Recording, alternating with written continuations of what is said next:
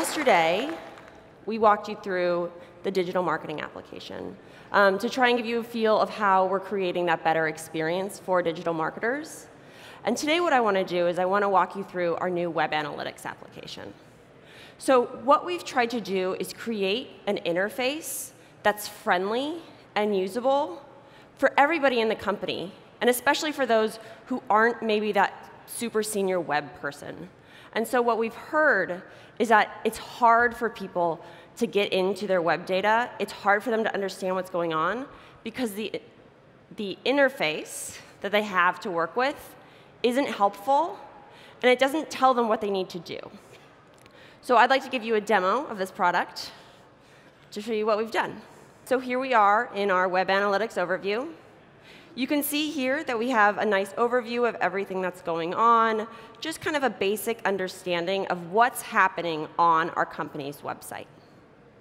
And as you can see at the top, we've built in a huge amount of filters to really allow people to slice and dice this data, because web data is both wide and deep and requires a huge amount of filtering to be able to really get into what you want. One of the filters I'd really like to point out here is this property filter. A lot of websites have a number of properties, and so we've built in the ability to slice those by those different properties. This is fake data, obviously, so my website 1 and website 2 give me that option to do that. But while every website's unique, it cuts down into 3 main types, and they have 3 main priorities. So we have our e-commerce websites, who are really concerned with the revenue that they're bringing in. We have media websites, whose primary concern is the impressions that they're getting on their content. And finally, we have B2B websites, which are really driving towards those conversions. And what you see here on the left hand, we have all of those here built in on the left. But no matter what your company does, everyone cares about how people are getting to your website.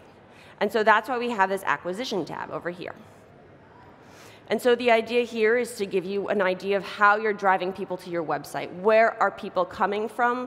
What is successful to get them there and to get them involved in your website?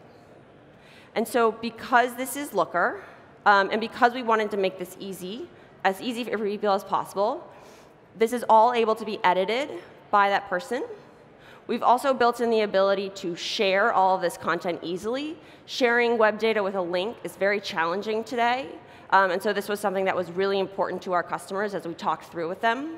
And also to schedule this to come to your inbox at whatever time frame it is that's interesting to you. So hopefully today you've seen that we have a far friendlier interface for this web data. And as Jamie said, we're over there at the booth. And if you'd like to see a further demo of this one or of the digital marketing application, we would love to speak to you and show you more. Thank you.